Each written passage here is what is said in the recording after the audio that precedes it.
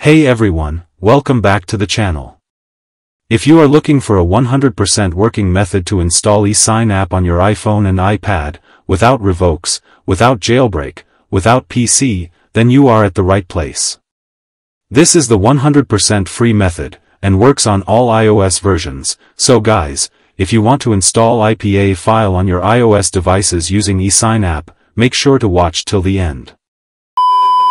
First thing we have to do is, navigate to the settings, go to General, then go to VPN and Device Management, now go to Configuration Profile, and remove all the DNS Profile if you have in your device.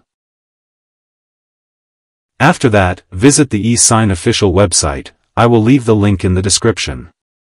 Scroll down, tap on the second, ESign DNS Coin button, and you will direct it here.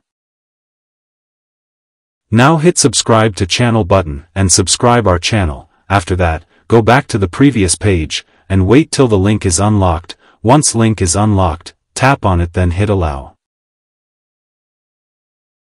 Now navigate to the settings, tap on Profile Downloaded. If Profile Downloaded option is not showing on your device, then go to General, scroll down, go to VPN and Device Management, now go to Downloaded Profile, and install the DNS Profile on your device.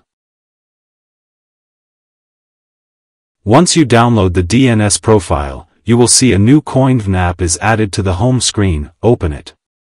Now to install new ESign, scroll all the way down, and here you will find the new ESign Tianjin University, tap on it, and install the ESign on your device.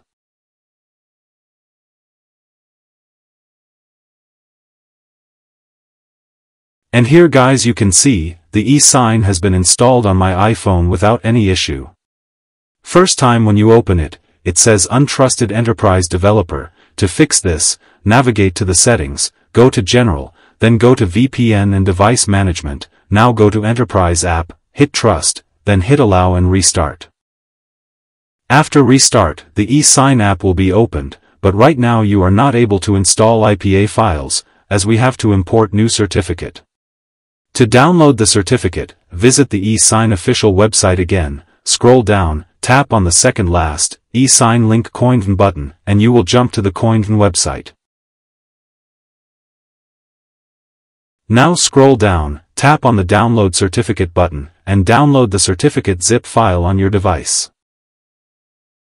Once you download the certificate, open the ESign app. Now to import the certificate, tap on three dots at the top, then hit import. Now locate and select the certificate zip file, and it will import. Now tap on the certificate zip file, then hit unzip. Now open the cert folder, then ESign cert folder. Once you are here, make sure to select the new Tianjin University certificate, then hit import certificate management. And that's it guys. The ESign is now ready to install IPA files on your device without getting revokes and without limits. Thanks for watching guys, hope this tutorial helped you out. Please like the video, subscribe our channel, and hit bell icon for more tech tutorials.